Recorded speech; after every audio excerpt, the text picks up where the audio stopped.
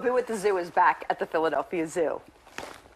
So it's an annual event, of course, and it's an extravaganza, and it takes place over 3 ghoulish, fun-filled weekends. That's why Steve's out there now. Oh, Roy. I don't remember. All right, well, we are back at the zoo, and this is Shiloh. All the alpacas have great names here. There's Ziggy, and what are the other names? There's Shiloh, there's Nimbus. So we have a bunch of alpacas that you can see outside of our Kids Zoo U area.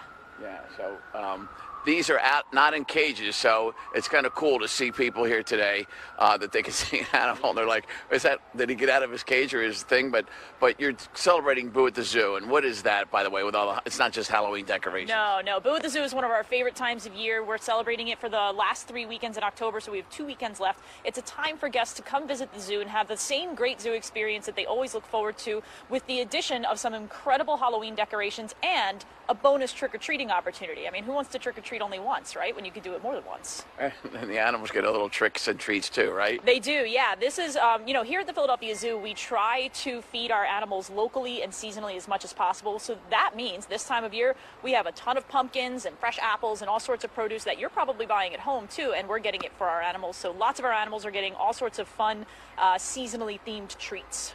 Now, an alpaca, a lot of people raise them for their, it's not fur, but they make sweaters out of them. Wool. And yeah. You can just actually walk an alpaca like you're walking a dog? So they do have to be trained to do this, because you can see it's not just a regular collar and a leash and everything. So these animals, they had to go through a lengthy training process. They had to learn to trust their keepers and kind of go through this multiple times in order to be able to do this exact thing. We also had to make sure that they had the right temperament for it. Not all of our alpacas go out for walks like this, because not all of them are comfortable being out in public around people. And we in TV News remember it was alpacas or llamas or whatever. Yeah. They got loose in Phoenix that time, and there was 2 of them, and they became world famous. So they can really run if they get a little loose, right? Sometimes, and it's not easy to catch. Yeah, no, if he were just out and about without being with his keeper here, he could absolutely go off on a tear, and it would be a little bit difficult for us to pick him up. But that's why we're not going to give him an opportunity. Yeah. Even that would be fun, but I'd be worried to get out because we're right by the gate. It would really be stressful for him. Yeah, these animals want to be comfortable. They want to feel like they are home. So this is a great opportunity for him to get this kind of enrichment. This is a huge part of the well-being of our animals, is giving them these new opportunities, these new sights and smells, to be able to keep their minds sharp.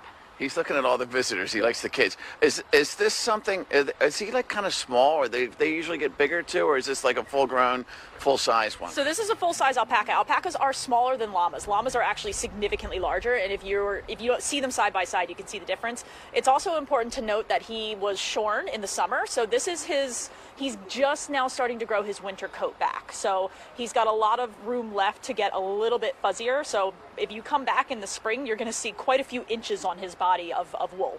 Yeah, and I bet he's wishing he had a couple of more inches today, because it's the first day in the 30s today in the morning. All right, well, we're getting the wrap up. So, Boo at the Zoo again this weekend. What time do you guys open? And it's always good to buy ahead of time, right? Yeah, we recommend that you go to philadelphiazoo.org and buy your tickets in advance. We can hit capacity, so if you have those tickets already, you'll be guaranteed a spot in the zoo.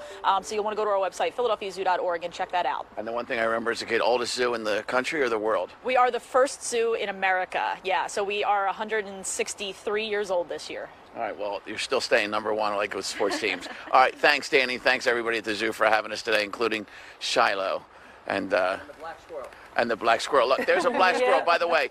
A very unique thing for Philadelphia, black squirrel. The one city animal here is the one that gets all the attention from the zookeepers. He's on our golf cart. He's coming back with us if he stays with us. But they actually feed him peanuts, and that's why he stays here safely. But a rare thing, I only saw them in Niagara Falls when I worked up there, but a black squirrel in Philadelphia. There's a lot, Steve, actually, right in like Haverford. There's a whole thing on Haverford College's website. They have them. We used to have them in my backyard all the time over Wynwood, Havertown. In that area, I don't know why. We got some black squirrels. Thank you, Steve.